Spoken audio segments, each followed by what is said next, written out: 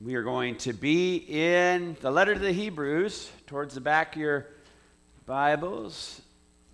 After all of Paul's letters, chapter 5 today, verses 11 through 14. Dallas Willard, a wonderful man of God, scholar, Jesus follower, professor at USC for decades, professor of philosophy. He has this important quote. It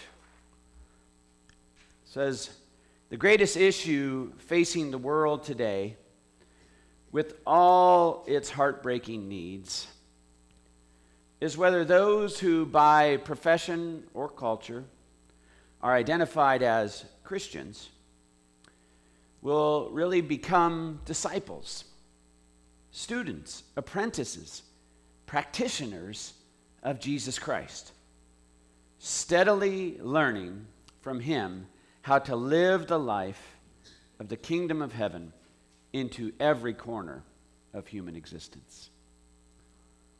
The greatest issue facing the world today basically is, will followers of Jesus grow into what he's calling us to be? And then if the millions and millions and millions who say they are believers would do that, then a lot of the other issues would start to get better, right? This gets down to this idea of spiritual growth. Spiritual growth. It's one of the key values of our local church family. We want to grow. We're not talking about numbers of our congregation, although that'd be great if the Lord wanted to do that. But we're talking about for each and every one of us and in our relationships together, we want to grow in Christ likeness. That is the big point. We want to grow in Christ likeness. That means growing in knowledge, but also growing in serving others, growing in sharing our faith, sharing our good works. And that means growing is all about moving forward, right? So growing can't simply mean staying where we've been, right, or staying still. It has to be moving forward, doing things or learning things we haven't done before, right? We want God to change us, is the way to say it. We want God to deepen us. We want God to challenge us and use us more and more. We want growth for us personally. I hope you want that, right? I hope we want that. What we're going to hear in our text today, we don't want to be dull. You don't want a dull knife, and the Lord doesn't want dull Christians or lazy, not growing, too comfortable Christians, right? Unchallenged and not moving forward in knowledge, but also in love and service to others. So today's scripture is a challenge to believers. Are we growing up into the life that Jesus has prepared for us? Let's pray as we come to the scripture.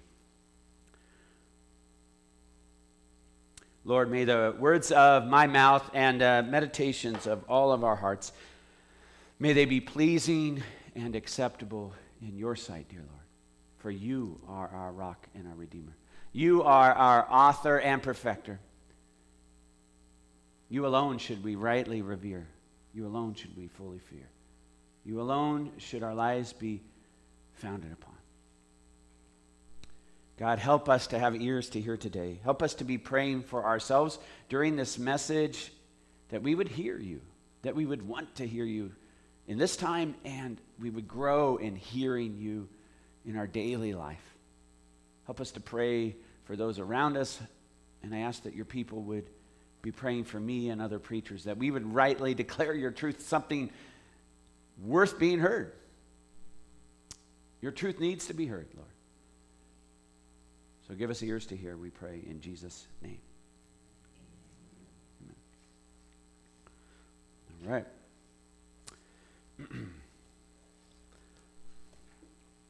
Stand if you're able for the reading of God's word for our message today, Hebrews chapter 5, starting with verse 11, in a section where the author was making sure the readers understood that Jesus is the great high priest.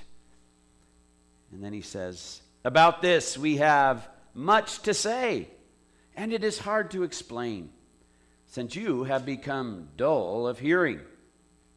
For though by this time you ought to be teachers, you need someone to teach you again the basic principles of the oracles or the teachings of God. You need milk, not solid food. For everyone who lives on milk is unskilled in the word of righteousness, since he is a child. But solid food is for the mature, for those who have their powers of discernment trained by constant practice to distinguish good from evil. The word of the Lord.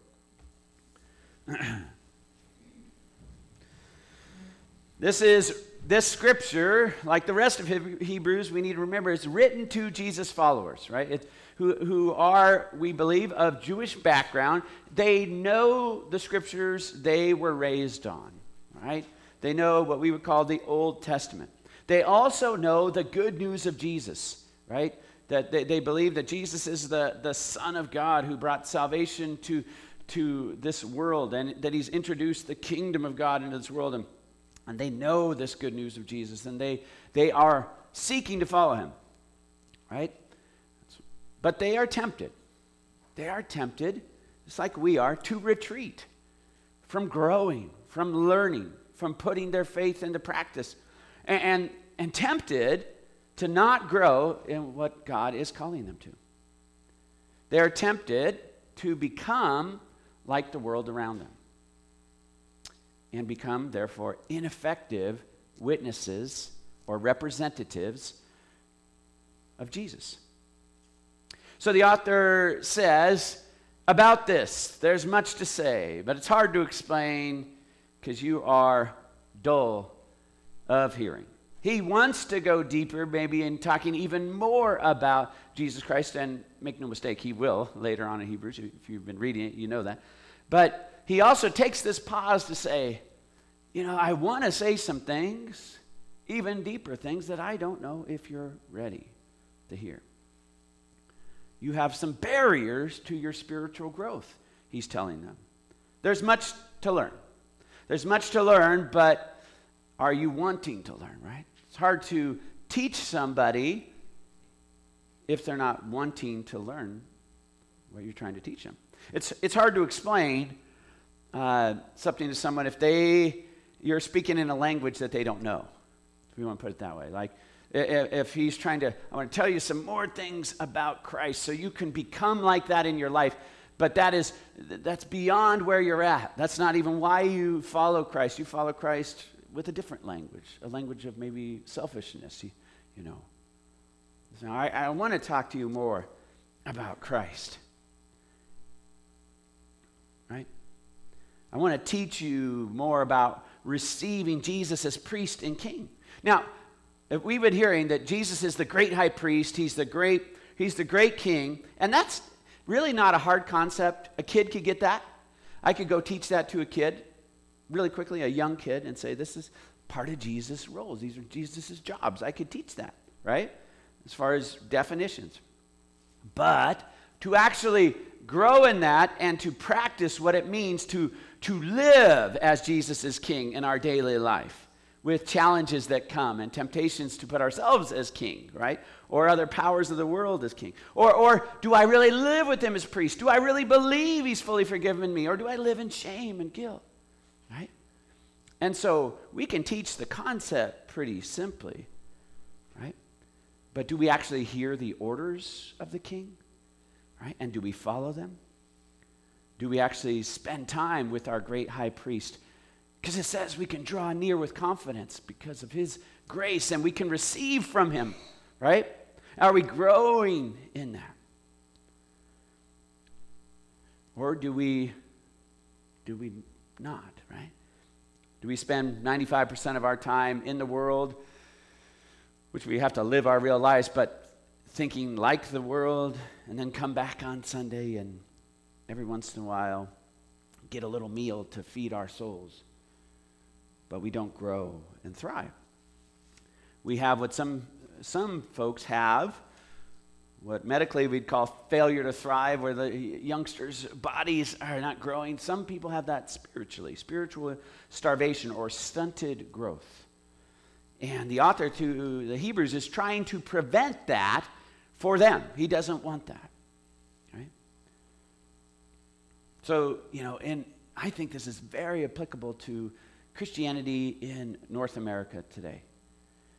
And we have a problem of that there are less people that are part of local believing and serving churches. There's less people on a Sunday morning worshiping Jesus than there used to be. But the deeper problem, as our Dallas Willard quote was saying, is how many people actually want to be here and want to be here for the right reasons, to prepare themselves to grow and serve during the week. I pray that's why we're here. I pray that's why we're here, right?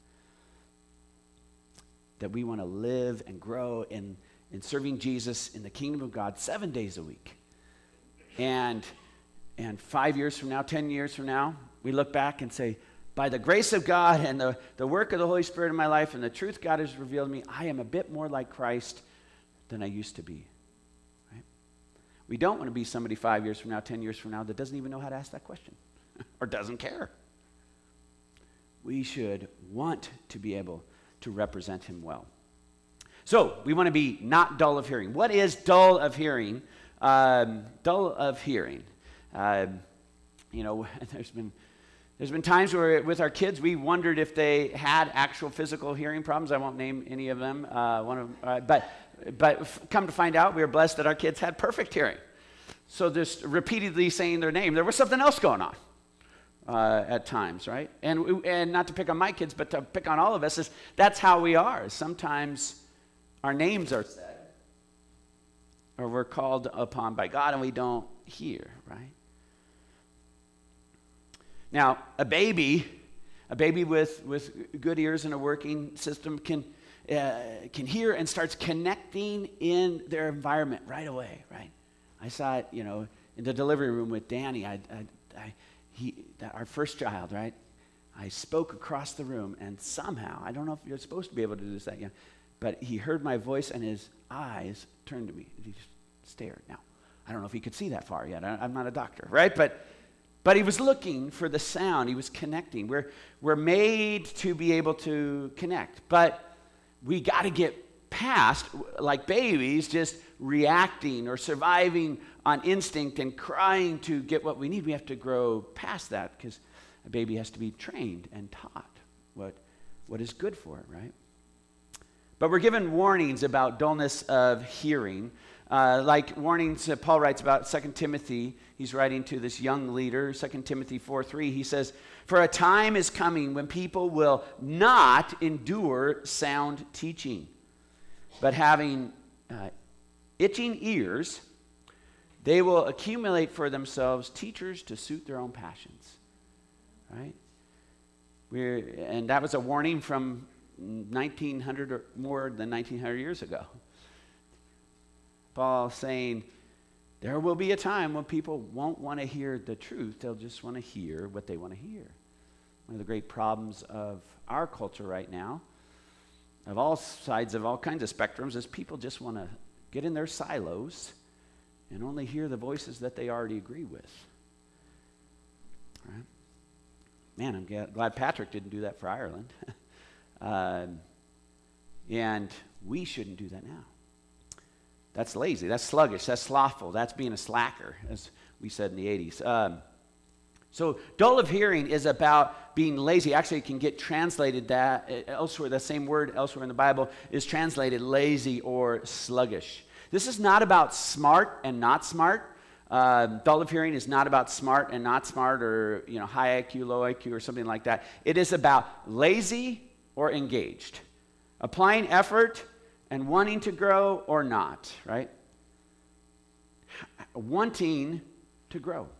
How much do you want to hear from God's word? How much do you want to hear from God? Do you want it enough that you seek it out? That you carve out 20 minutes in your morning to pray and to read, or more? How much do you want it? How much do you want it enough to learn how to do it for yourself, or do you just want others to do it for you? Right? Because that only works a little bit, right? As a pastor, this is not the design, is that the pastor gives you all you need for the week. That is not the design of church. But that is how some people live.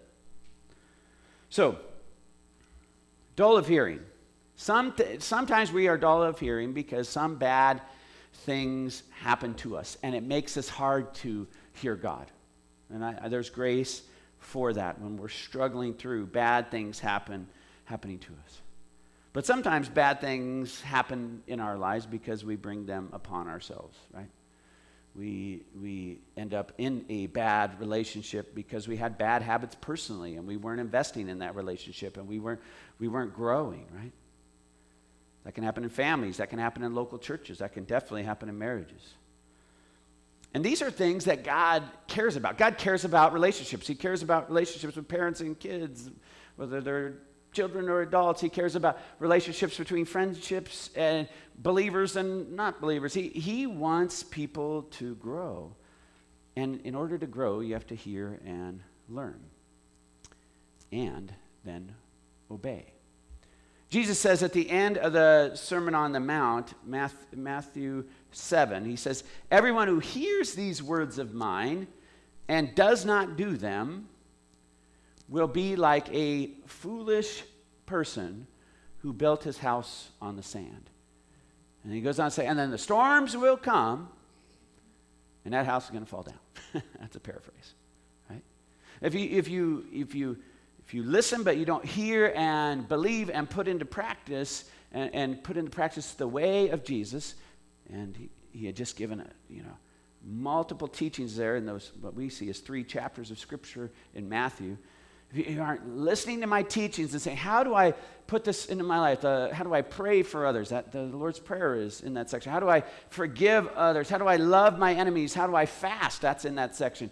How do I do these things? What is my relationship to money? That's one of the teachings in that section. Lord, am I hearing your teachings and putting them in practice, or am I just wanting to do things my way or the way my parents showed me, or not, or just kind of go with the flow?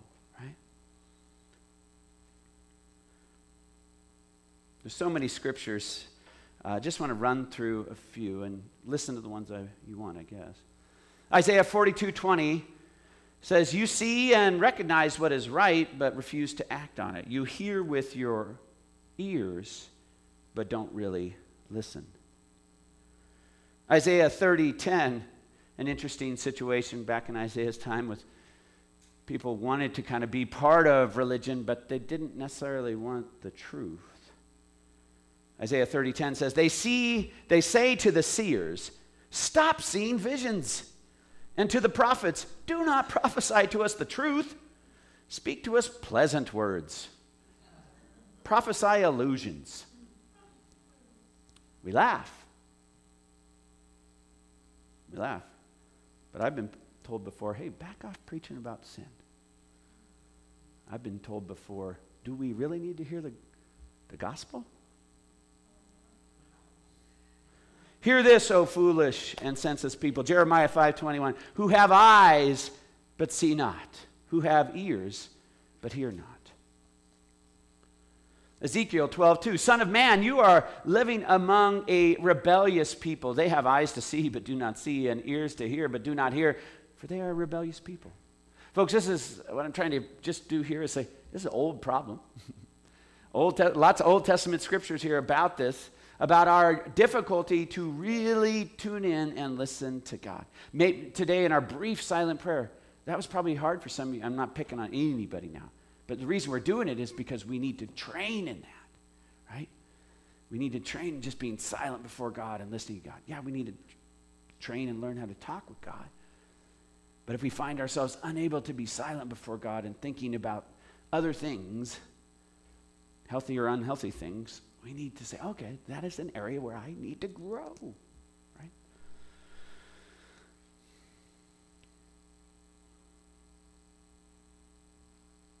James 1:22 in the New Testament says, "Do not merely listen to the word and so deceive yourselves. do what it says.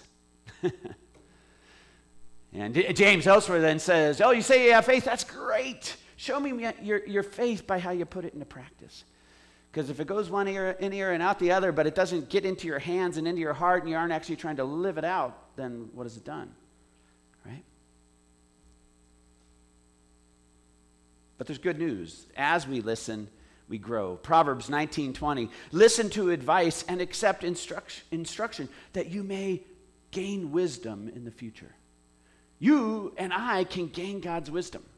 It's a wonderful thing. And James also says we can pray for wisdom, and God wants to give that. Proverbs 1:5 says, a wise person will hear and increase in learning. A person of understanding will acquire wise counsel. Right? Do we want to add wise counsel to our lives? From the scriptures, but from other people too. People who are down the road a bit further in life or have gone through things that we haven't gone through. Do we seek out that counsel and do we listen? Even if their experiences are different than ours. Okay. The cares of this world, the things of this life can be really hard and really pressing. And sometimes we allow the things of this world to get really big in our heart. And that's okay. I think God wants us to care about people, obviously. He wants us to care about the world that we're in. But if we allow the struggles and trials, whether it's in our family or in our nation or in our community, to become so loud that we aren't learning and listening and seeking God and how can I actually help and grow in this, we will just become critics and complainers, right? And we will add to the issues, not help bring Christ's truth and love to them. Right? So that's how it happens accidentally. But one way it happens purposefully, but people don't want to think of it as purposeful, is purposely just being a proud person. Purposely just being a proud person. And your pride grows. So just pride means you're purposely, whether you admit it or not, you're saying, I think I've learned enough. The audience here for this letter, we've got the basics. Do we really need to grow? Right? And then if you don't, pretty soon, what this author is saying, you'll even forget the basics. Pride creeps, and pride makes you a creep. Okay? Pride creeps up on you, and it makes you creepy, I think, a creepy Christian. We should be, by the Spirit's leadership, we should be becoming more and more like Christ. Literally, emotionally, spiritually, relationally, we should start to smell like him in a way, the Bible says. We should take on his aroma of living. Not that we're ever going to do it perfectly, not saying that, but this is the goal. This is the goal, to grow in Christ's likeness in our individual lives and in our relationships, and definitely as our witness as a local church. Where a community member might say, I don't think I agree with what they believe up there, but boy, that's a group of people that really loves this community and does some amazing things. And boy, it's interesting that non-believers, this is the test they have. They think this, right? And they should. Well, you say you believe in Jesus. I've read enough about Jesus to know you don't look much like him. And not that we're going to be perfect. We're going to struggle with hypocrisy and challenge, but we've got to have honesty, humility, and intentionality to fight against pride and to grow, to seek growth. And that means prioritizing God and God's stuff and not being so proud to think that you don't need it. You need it, right? All the profound Christians I've known to get, especially as they get into their elderly state, whether it's 80 or in their 90s, they want to keep learning and growing, right? So don't let pride creep up on you. What are the consequences of being dull of hearing? It says you ought to be teachers. You ought to be teachers, but you can't, basically. You're not ready. You've bought into some other scenario of life and think life is about other things, and so you haven't grown in being able to be a basic teacher of your faith. You've allowed a lack of sensitivity to God to grow in your heart, right? And God will allow that. God in the scriptures not only allows people to not hear him, he doesn't force people to hear him. Some people thought it was thunder, right? Some people didn't care to discern what they were hearing in our scripture. God will allow you to not hear, and God will eventually say, if this is what you want, then your heart can harden. Go ahead and use your life to not grow or to grow in self-practices, right? God wants people to hear his truth and put it into practice. But sometimes, according to the scriptures, God will keep people from hearing. He doesn't want people who hear and won't put it into practice, or hear and put it into false practice, or they do it for pride. As in the old prophets of the Old Testament, there were people who were they read the scriptures and they heard of the sacrifices, but they weren't practicing God's way of goodness and justice and love and mercy. And so the sacrifices and the religious festivals were annoying to God because their hearts weren't really in it. That's a scary thing to think about.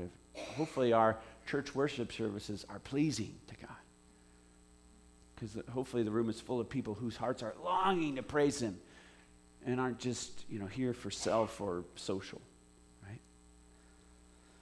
But I will say, I'll just call it out, and I think there is an American dullness of hearing. I really do. There's an American dullness of hearing. Let's consider what we have. Americans have more printed and electronic Bibles than have ever existed. Okay? We have access to YouTube preachers. I just listened to a Jonathan Edwards sermon that was preached 250 years ago, or more, actually. And you can listen to you can go home today and listen to the best preachers in America. The problem is not lack of content, right? It's not lack of heritage or foundation. Right? What is the problem if we do have an American dullness of hearing?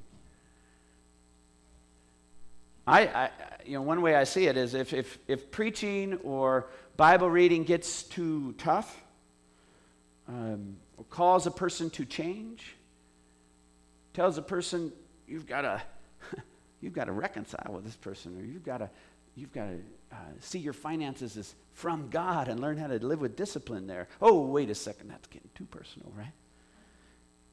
If preaching or Bible reading gets too tough, disagrees, for example, with a person's politics or worldview. And the deal with having so much content available is then you can just move on to another interpretation. Or, in American history, you can just create another denomination or religion.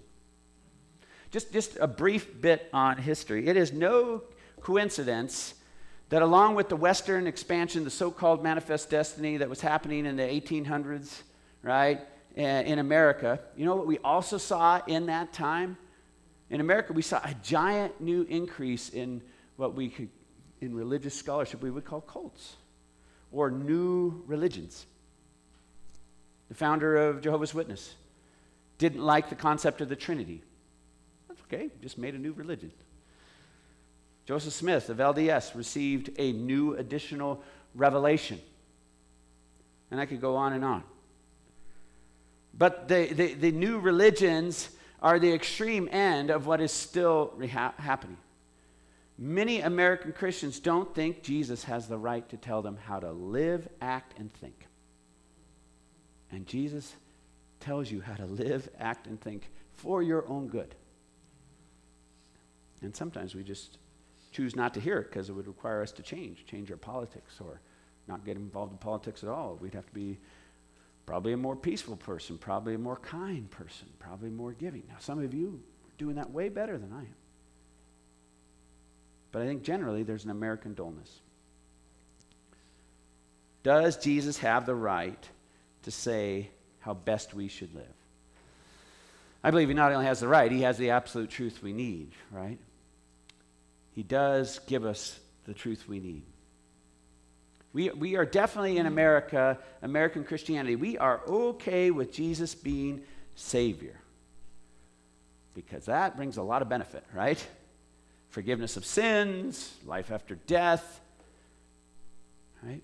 But how about his teachings and the Bible's teachings on holiness? Right? Caring what we do with our speech, our morals, good old-fashioned morality. How about his teachings on praying and not giving up in prayer and praying for your enemies? How about his teachings on generosity? How about his teachings on forgiveness, loving enemies, welcoming outsiders? How about his approach to not really even caring about earthly kingdoms and politics? Though he wants you to, I'm sure, pray for leaders and encourage them. How about his calls to pray, to rest, to fast, to worship, to serve, to give? He wants us to have solid food. Milk is good, right? A baby needs milk. Right? A baby needs milk. God's got a great system through the mother for the baby to get milk, and that really helps. But a baby's got to learn and be trained how to eat other food, and then eventually, as they grow up, how to prepare food for themselves. Right? At first, the baby is held and fed, but at a point, the young one has to learn to do for themselves. And if they don't do it right, they have to be corrected and given opportunities to learn, right? But they have to move from being literally coddled and instincts and crying out for milk, literal cries, to eventual discernment of knowing what I need for life, what will help me grow. And this doesn't come easy or automatic.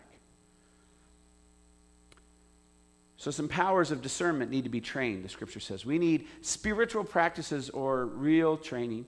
I know some of you are reading the book Practicing the Way. We're going to start a class for that the week after Easter. There's copies of the book in the fellowship hall. But in this book, he talks about having a rule of life. And that goes way back to Christian monastic life, where men and women had a rule where they lived, of things that they would do, a way they would live to follow Jesus and be a witness to Jesus in the world. A rule of life. Don't hear rules, hear a rule of life.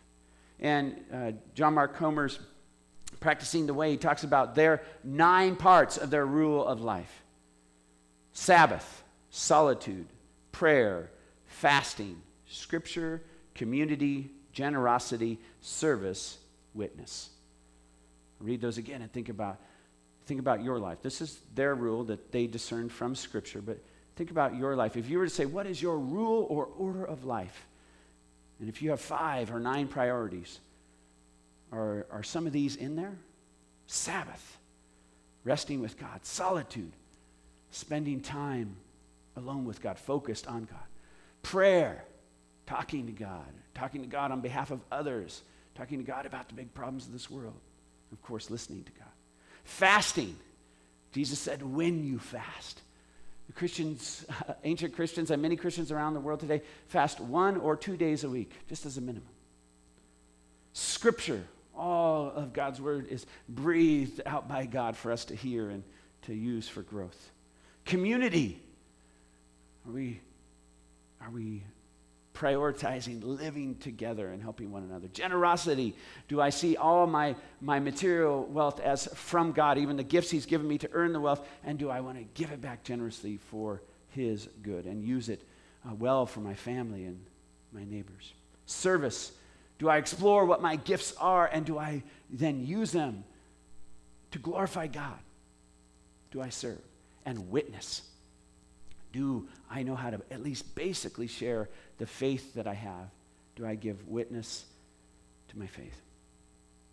So what is your rule of life? That'll be something we will explore as we go through that class. But it takes constant practice putting what we learn into life, right? We are to be apprenticing, not just learning. And I think part of the American Christian problem is we did a lot of learning without much apprenticing. And I don't want an electrician who just read a book, right? I want an electrician, if they're coming to my house, that they have actually learned how to do it, and it's not the first time they put their hands on the outlet, okay? We have to put this stuff into practice. We should be able then to show someone else how to do it who's new in the faith. We should be able to teach in that way. We're not all called to be pastors. That's not what this section is saying. But by constant practice, we can get to a point where we can help others with the applying the lessons of Jesus in their life. And we should be able to distinguish good from evil. That sounds like a simple thing, but maybe not so simple anymore. Distinguishing good for evil. Followers of Jesus are called to deep, wise, compassionate living, and to spend enough time with Jesus and his teachings to know what is actually good here. Is this good? There's a lot of things that you might think are good that aren't actually good. And wise living, or living in this way where we grow deeper, we'll be able to examine our own motives and also examine things in the world, whether we should participate in them or not, or even work against them. So we are growing how to live in this unseen, invisible kingdom called the kingdom of God. With the real realities that we have in life, in our daily life, we are trying to live for an invisible king who is the true king, Jesus, right? Learning more and more how to do his good visibly in this world. So, the transformation that we're seeking, or we should be seeking as Christians, comes with spirit-led discerning and practicing, right? Let's just look at two of the practices from that list briefly. Two of the practices: prayer and witness. And don't worry, if you're tired of learning at this point, we're not going to go on too long.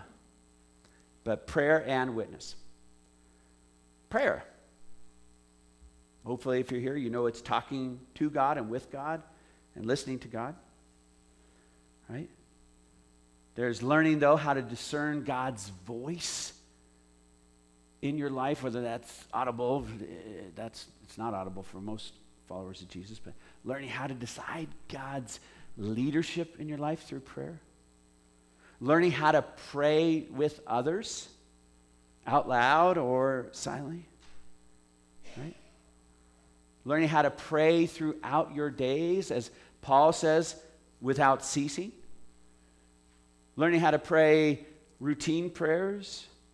Learning prayers of saints of the past that have prayed for other believers that can bless you.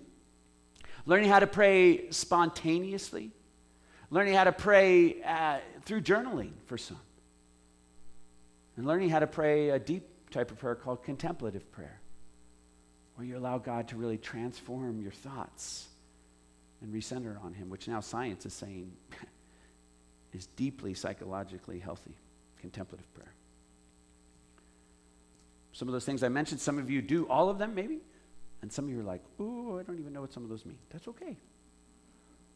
It's about learning and growing. Witness. There's different ways to witness, and I know the part of the dullness of American Christianity is because some Christians think that their faith is their own and not to be shared. It's a personal thing. We don't talk about religion, right? And that's unfortunate, because we are called to be who we are, have integrity, be the same person around everybody, and find winsome and healthy ways to share about Jesus with whoever we're with. We are a witness to what we believe. And here's the thing, you're witnessing whether you know it or not. So if you just say, I keep my faith on the shelf, I don't, then that's what your non-believing family and friends are witnessing. So the truth is, you're a witness no matter what. Students out there, adults out there, whoever. It's just whether you choose to engage in what you say you actually believe. But you're giving witness to something every day. Just, is it what you actually believe, or are you just uncomfortable? So you're giving your friends who say they know you are part of a church family, or they know you have faith, but then you never talk about it. It never causes you to stand up against something. Right? Well, that's what you're witnessing to them. Couldn't be that important to them. Right? So community is part of witness. How do we, the Bible teaches us they will know me by how you love one another, right? How we treat one another in the body is a community witness. We will be known also by how we love our neighbors. As one author said, if your church disappeared today, would the community weep?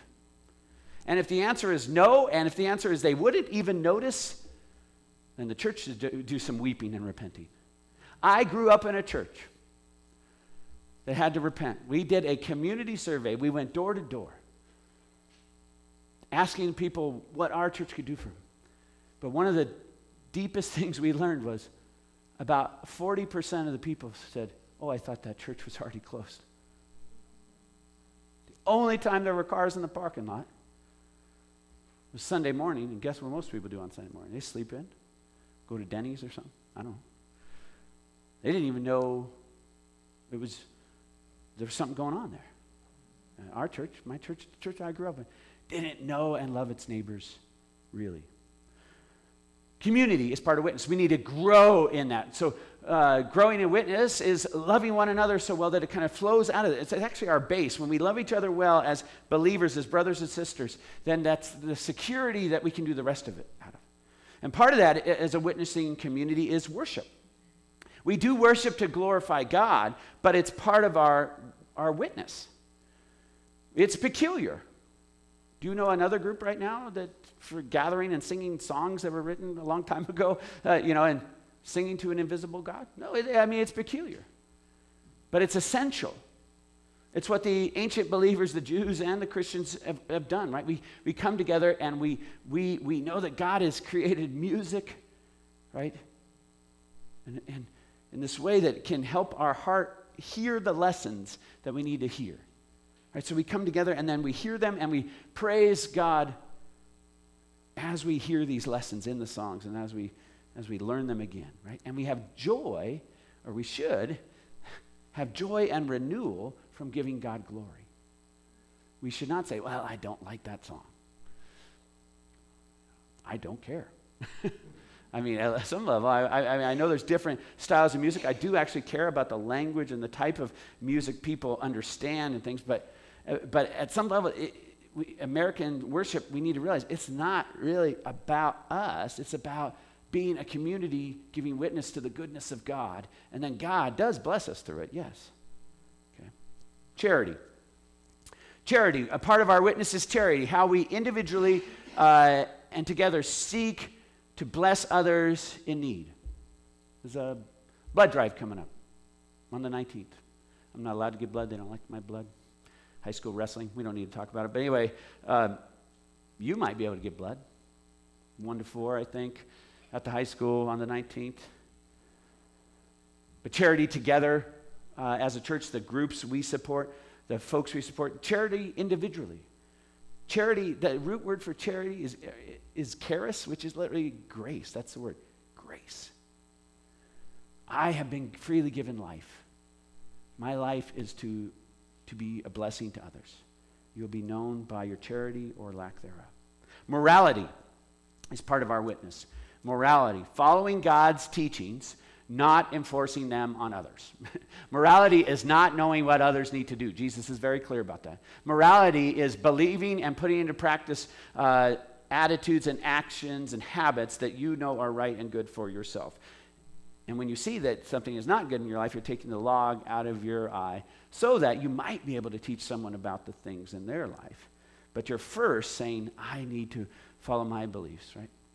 So we have to have integrity. And we have to have morals, knowing what is good and right. And that will be a witness to others.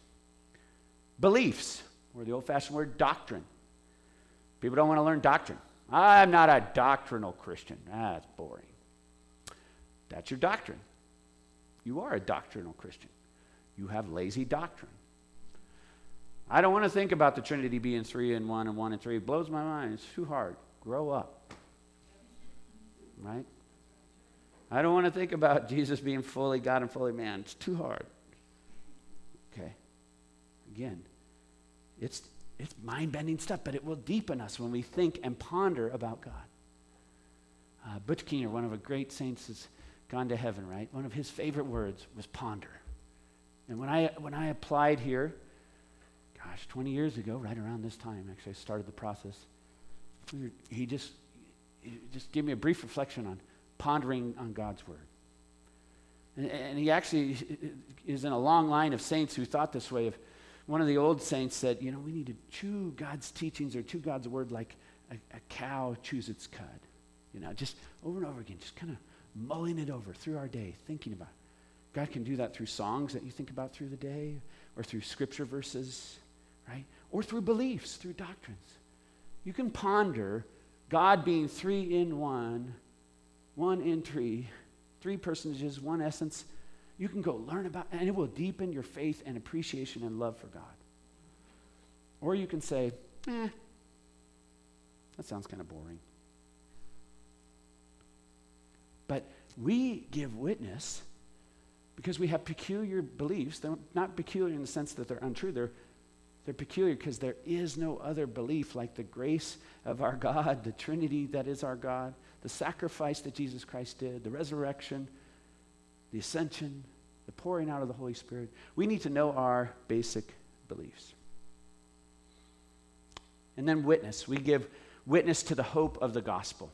The scriptures say we should not be ashamed. Jesus says, if you deny me amongst people, get ready.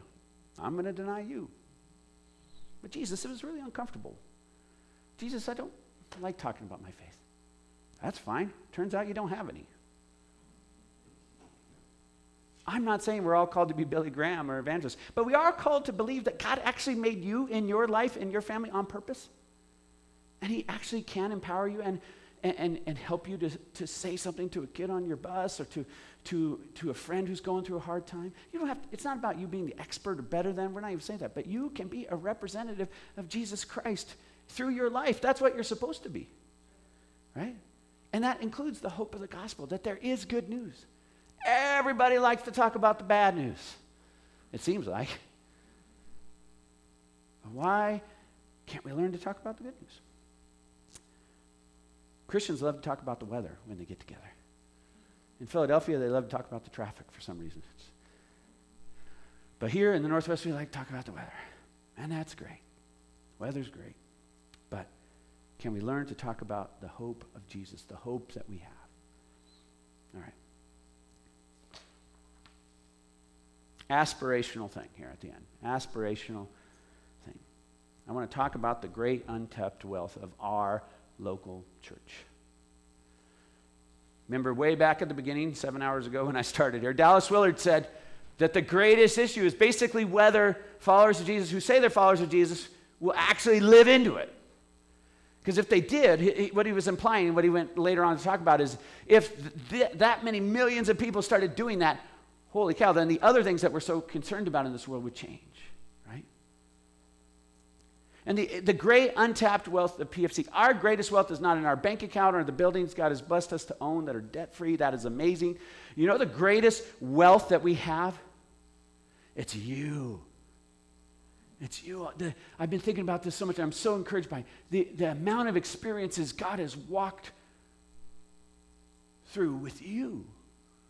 The lessons you've learned. From when you were a child, now if you're an adult.